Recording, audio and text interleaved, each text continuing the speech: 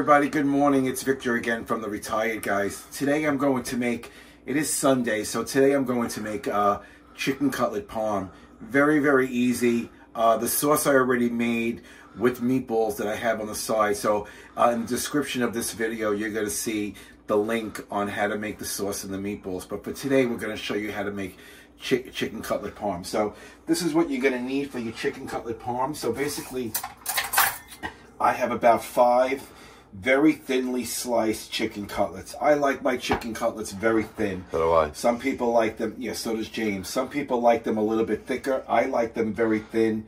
That's as thin as I like them. So if you like them any thicker, of course, by all means, make them the way you like them. They will take a little bit longer for you to cook them if they're very thick. So, but again, I like for them to be very thin. You're gonna need 4 eggs. You're gonna need fresh mozzarella. It should be fresh mozzarella that you're gonna put on top of the chicken cutlets when we get ready to put them in the oven. This is about 10 ounces. 1 small package is more than enough for the 5 that we have here. I use plain 4C breadcrumbs, and the reason why I use plain as opposed to the ones that are seasoned, I like to season my own breadcrumbs, because if you buy the ones that are seasoned already, I don't know, when you open it, just smell it for some reason, because the cheese and the parsley and all the stuff they have in there, remember, it's been sitting in there since it's been on the shelf. So not to say there's anything bad with it, the aroma just throws me off. So if I were you, I would just use the plain breadcrumbs, or if you're lucky enough to make your own, that's fine. I add my own Parmesan cheese, and I add my own oregano. Parsley. If you have fresh parsley, by all means, use the fresh parsley. Right now, it's really kind of cold out, so it's hard to find fresh parsley. And what I'm going to use is what I have on hand, and I am going to use this that I actually purchased yesterday at Costco's. So basically, this is all you need, and I'm going to show you the sauce. The sauce I have on the stove already with my meatballs. I made those about 2 days ago. I'll put the video link below on how to make the meatballs and the sauce. But there's my sauce already made. So, and then you're gonna need a pan, and you're gonna need a pan actually to put them in the oven. So let's get started. I'll show you the process on how we make chicken cutlet parm. Okay, so basically what I have down here is I actually have them on a tray. And I'm wearing gloves because when you're working with chicken cutlets or any kind of chicken, you should wear gloves. Even though you know that I wash my hands constantly, I still like to use gloves when I'm handling chicken. So basically what I did was I put them on a tray and I patted them down with paper towels. So I'll just show you, just get a paper towel and you just want to pat it down. Try to get some of the moisture off of them that are on top. Okay, and the next thing you want to do for these is you want to salt and pepper them. So I'm just going to take off 1 glove. I'm going to leave the other one on so I could work with my chicken. So basically I'm going to take a little bit of salt. I'm sorry, we're going to start off with the pepper first. And we're just going to pepper them. And we are going to put pepper in the breadcrumbs, but I like to also add a little bit of extra pepper and a little bit of extra salt to the chicken cutlets before I actually start breading them. So, and this is about a pinch of salt. Just make sure you salt them. You salt everything. Yeah, so throw all the salt on there. Yeah, throw all the salt on there. So these are all ready. So basically what I'm going to do, I can take my other glove off because now what we're going to do is we're going to actually use a fork or we're going to use tongs. So let's get the breadcrumb mixture together. So let's do that next. These are ready to be breaded. So what we're going to do is we're going to move them over to this side. And we're going to move the egg first. Okay, I took the 4 eggs and I basically just scrambled them.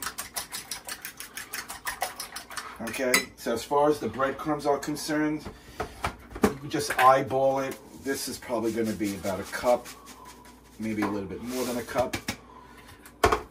Okay.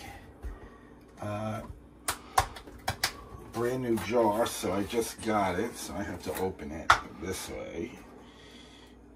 You'd think I should have all of this ready prepared, I know, seriously, prepared before I actually start doing my cooking, but totally forgot. What are you gonna do? But like I said, if you can get fresh parsley, by all means, use the fresh parsley. So I'm just going to put about a dash.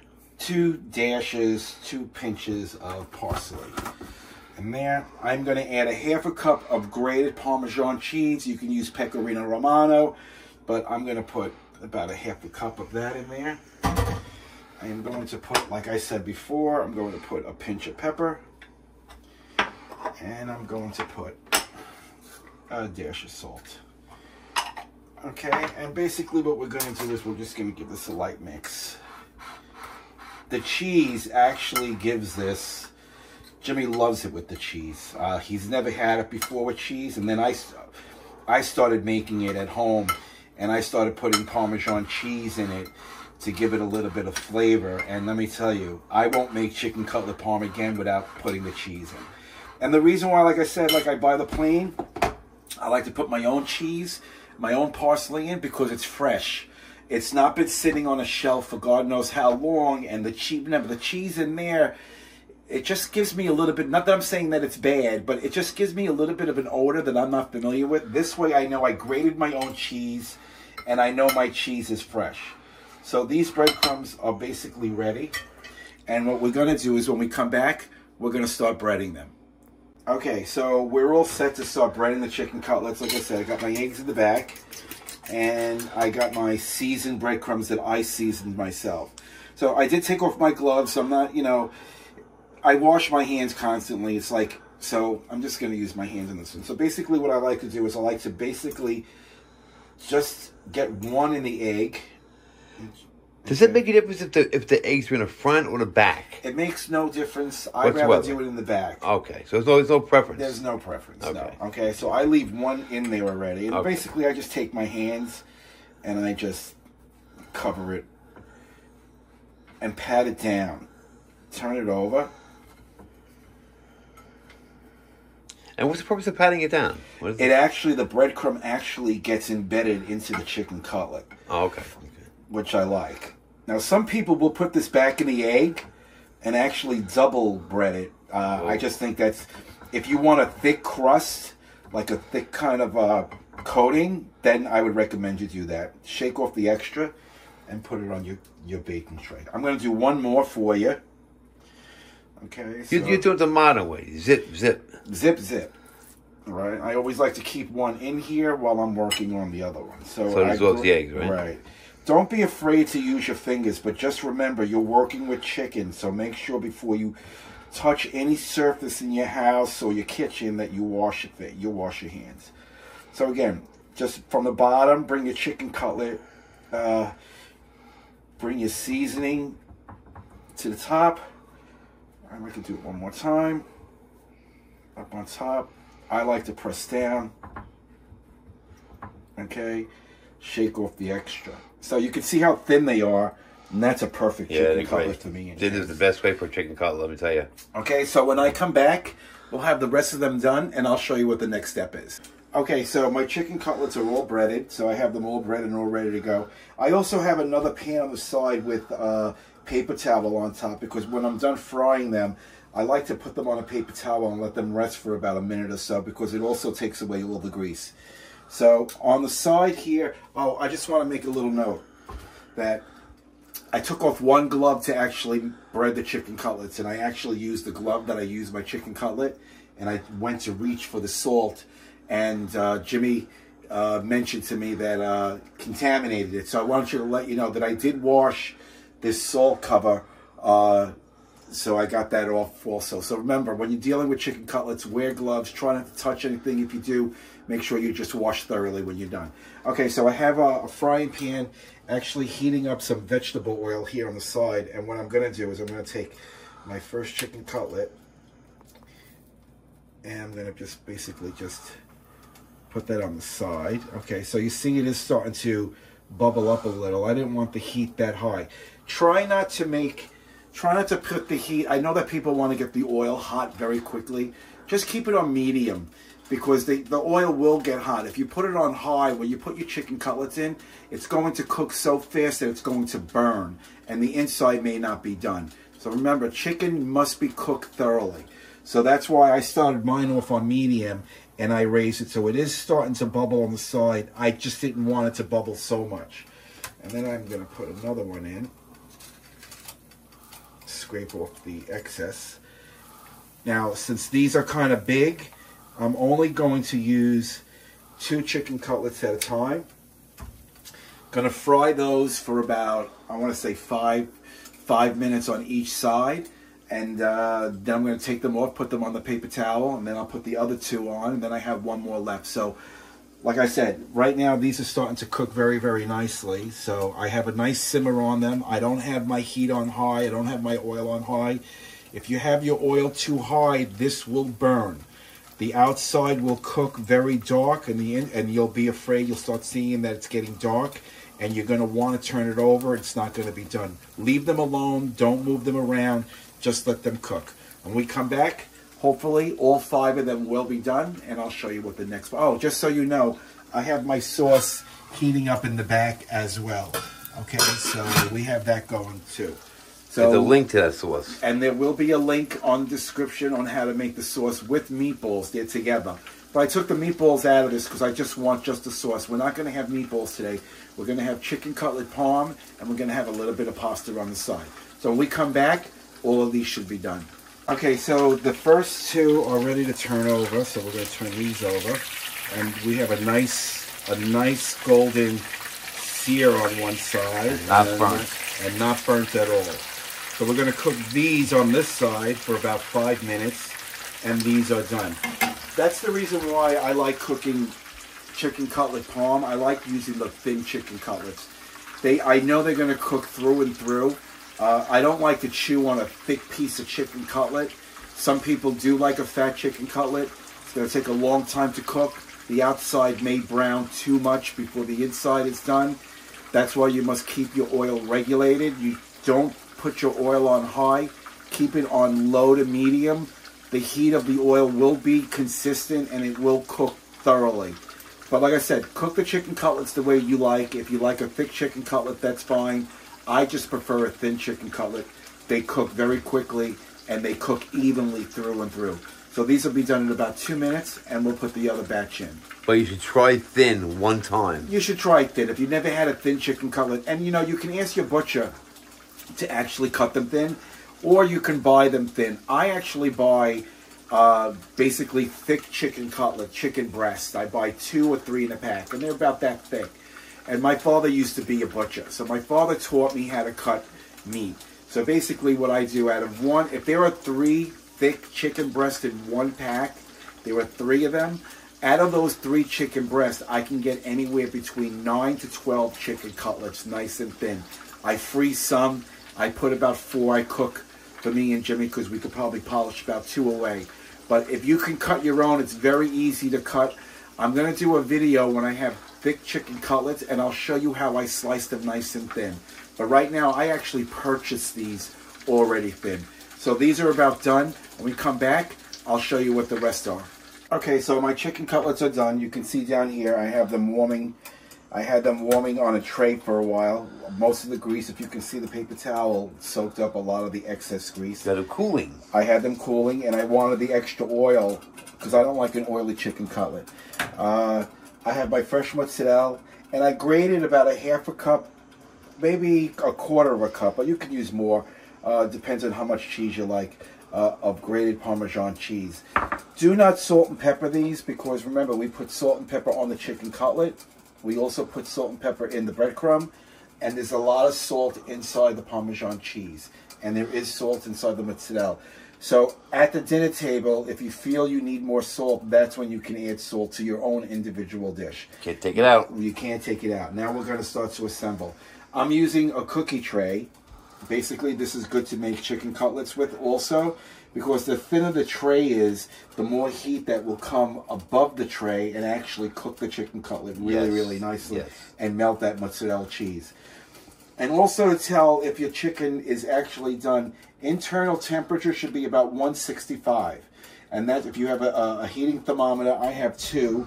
I have a portable one here that I check to see if it's cooked properly. I also have one that goes inside the stove which is this one here internally, and the outside stays outside the stove. So you can check. These items I purchased on Amazon. If you like, I'll put those in the link also below. So basically how I start my chicken cutlet is I have my sauce that's warmed. Okay, it doesn't have to be warmed. I like to warm up my sauce. So basically I'm just going to start off by taking a little bit of sauce and I'm going to put it on the bottom of my cookie tray. And I'm going to basically just spread it around. Like making a pizza. Like you're making a pizza. Pizza. Oh, I should do pizza one day. You should. You really should. Know? The only thing is I got to buy a stone. So we had a stone, man. We had a stone. I had a stone, and unfortunately my stone broke. So that's why I decided not to make pizza. So this is all you need for the bottom. Okay? And then what you want to do is you want to take your chicken cutlet and just put them in the exact same. I have two of the exact same trays. So I'm just basically going to place them exactly the same way.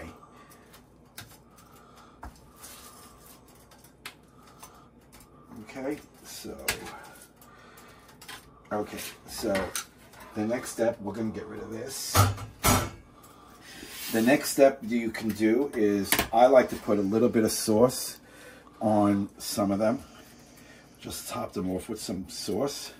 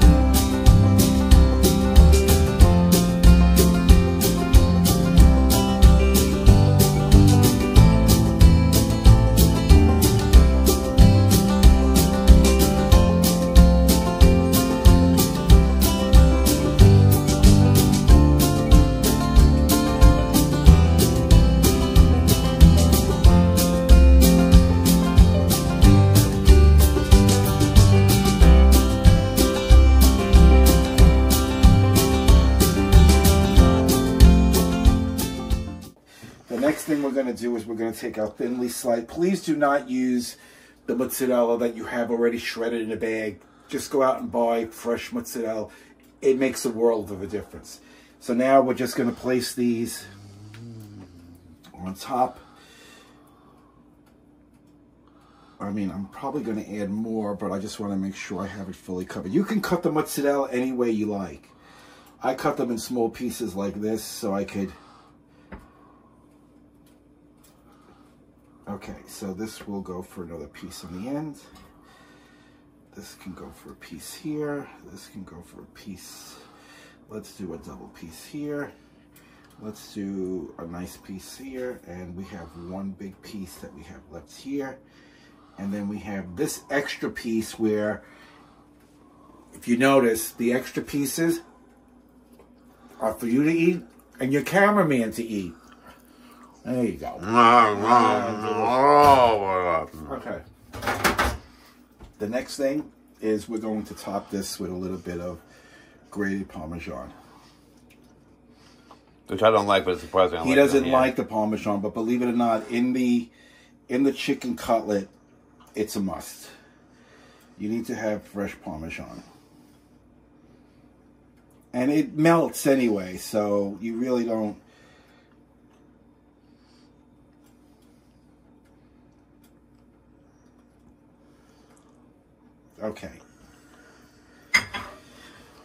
Okay, so that's how you make chicken cutlet parm. Now, some people will cover this with aluminum foil and bake it in the oven. I don't like it covered. I like my cheese to be nice and melted. Remember, the chicken cutlets are already cooked. What we're doing in the oven is we're melting the cheese, we're melting the Parmesan cheese, and we're heating up the sauce. Chicken cutlets are not being cooked. Well, they will be cooked, but they're already cooked, so we don't have to worry. So the next thing we're going to do is we're going to put them in a 350-degree oven, and we're going to cook them anywhere between 25 to 30 minutes, or until you see that all that mozzarella has actually been melted on top. So when we come back, I'll be taking this out of the oven. Okay, so the chicken cutlets are done, and this is what they look like, and they came out perfectly. So what I'm going to do is I'm going to plate one up. Take this guy here. I'm just going to put him in the center. No, so good.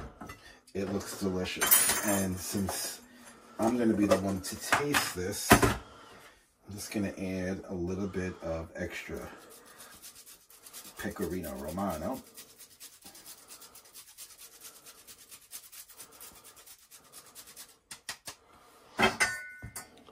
Okay, and we're going to give this a little bit of a taste.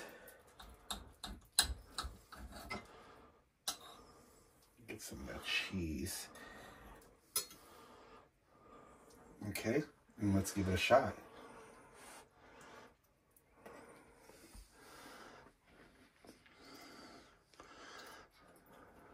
The chicken cutlet is so moist. It's so tender. I can taste, doesn't need any salt, thank God. I can taste the Parmesan. I can taste the mozzarella. The sauce is absolutely delicious. In the link below, I'm going to show you the recipe on how I actually made the sauce, but I'm actually going to go in for a second little piece here because this is actually that good. So,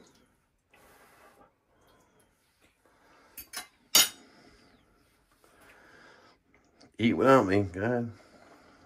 That is absolutely delicious. 5 chicken cutlets. Took me literally about as long as it took to cook. Anywhere between 25 to 45 minutes is the prep time, cooking them, frying them. Make your own breadcrumb. Use the plain. Add your own cheese. Add your own parsley, salt and pepper. Don't buy the breadcrumb that has it already flavored. I would stay away from that. Yeah, and make this recipe. It's absolutely delicious. We're going to throw on some pasta, and this is going to be our dinner for tonight. So enjoy the recipe. And like I say at the end of all my videos, take care of one another. Peace out.